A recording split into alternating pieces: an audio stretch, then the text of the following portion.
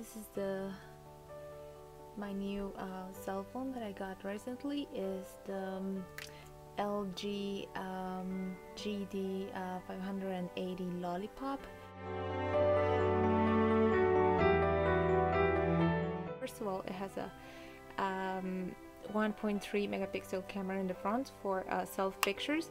Also, as you can see, a beautiful front, what they call front lighting, and in which you can create tons of designs. Right now I just have it to this one, but you can have random ones, which I'll explain later.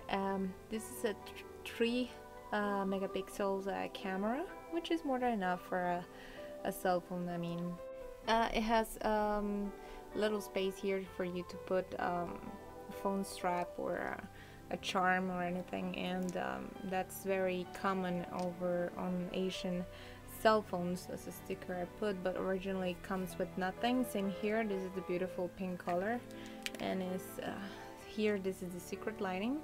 As you can see, when you open it and you close it, right now I have it for the white color, but it has different colors. It has red, blue, white, pink, yellow, turquoise. This is the screen, which is 2.8 inches. Also, this is the keypad, which has a blue illumination. You can see in the dark how well it works. Well, right now I'll start with the games and applications, and this game is filled, and by filled I mean filled, with tons of games and applications for you to try it out. I don't know, I'm gonna choose whatever. Diamond Twister demo, and it works really quick. So far my cell phone doesn't lag or anything.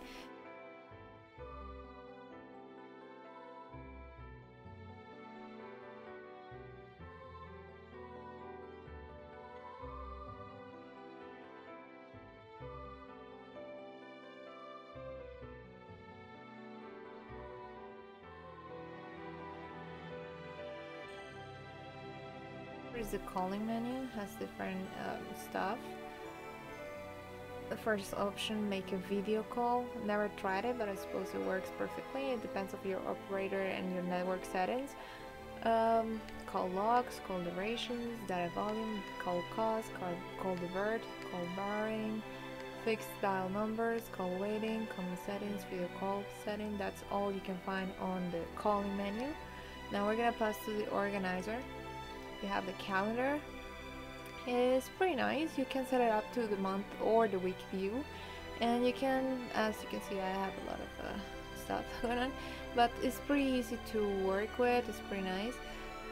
Also the to-dos, the memo, secret memo, which you can actually set up with a password and everything, date finder, and settings. Now we're gonna go to the multimedia. Here's the camera. Let's try the camera. Everybody's always curious about cameras, right? So right now I'm putting my finger in it, sorry.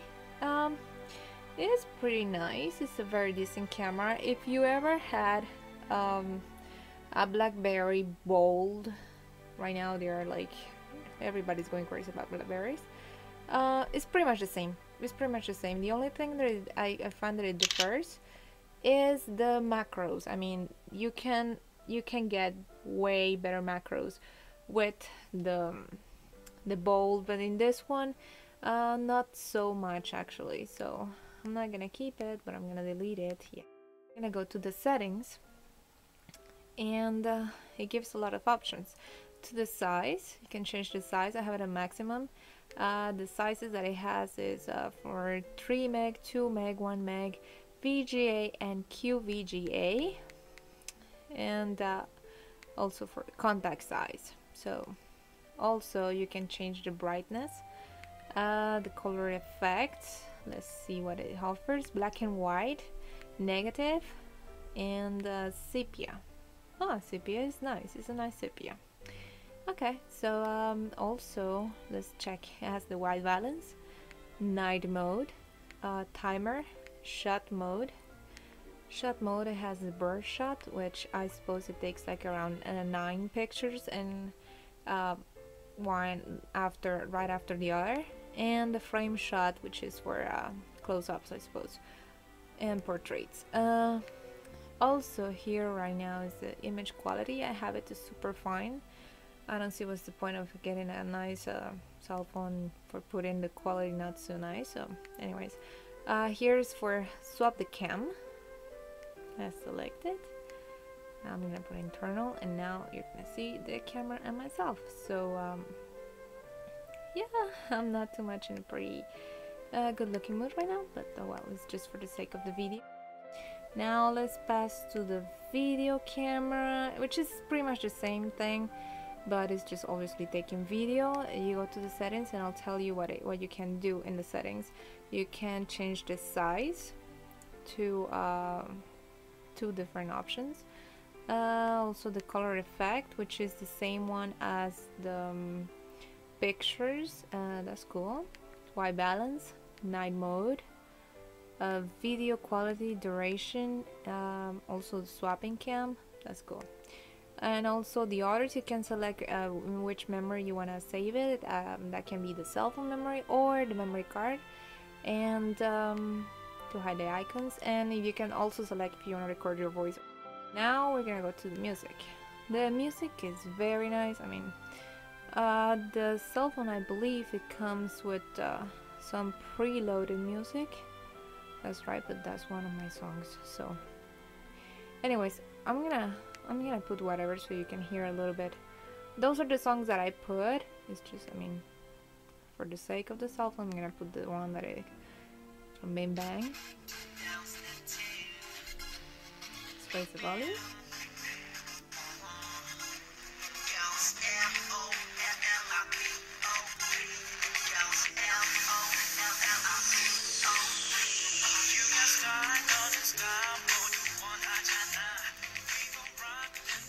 As you can see, it's pretty decent quality, and yeah, that's pretty much for the music. You have the different options. You play all tracks, playlists, artists, album genres, and shuffle tracks. Now let's go to the FM radio. Yeah, you're gonna need the headset, the antenna to be able to use it. Not gonna cover that. Voice recorder, in case you wanna record, I don't know, a memo or your friends doing cool stuff. Anyways, movie maker. That's some cool stuff. You can actually think of it as how you call it, like a PowerPoint kind of thing, software. So you can put videos, you can put pictures, music. We're in the messaging menu. Creating a message is very easy. You have the option message or email. I don't have the email set up on the cell phone, so I'm just gonna create a small message. I'm gonna tell to my hubby that I love him. I love you. Whoops. You. Texting is pretty nice. As you can see, if I mean, you have different choices. It's T9, which is recognition of writing. It's pretty cool. And then you send it. It's pretty cool.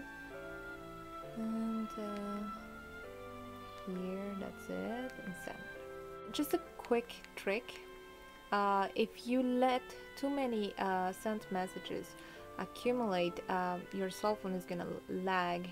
So one thing I suggest is to delete all the messages on a regular basis. So it's very easy. You don't have to go one by one. You can just simply mark them all and then delete them completely. That way your cell phone won't the images. The images you have 2 ways of viewing this, by the grid or the list. So those are images that I've put on the cell phone. It's very easy. You just connect it to the computer and then you just drag and drop pretty much. Now the sounds, which I already covered that. Videos, I don't have any videos loaded, too bad. I would like to in the future actually show the quality of the videos. My games and apps, we saw that in the beginning, but that somehow we see it again there. Flash contacts, you can download Flash and then install it here. I haven't done that, but if I do in the future, I would actually make a tutorial out of it. And here you can see my memory card, others, documents and stuff, so cool. Now next one is the Google. The cell phone comes with Google, and you can do search, maps and everything. I don't have internet, therefore that's useless to me. Anyways, we continue. Now is the contacts. The cell phone has a capacity of 1000 contacts. That's way more than enough for me.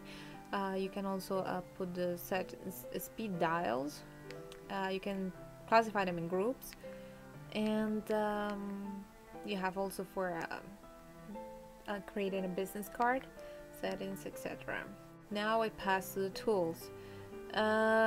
Quick menu, which is all, pretty much like shortcut mode, where you can access it from the main screen. You press the key up and then you go to the quick menu, and this is a quick menu that I have customized.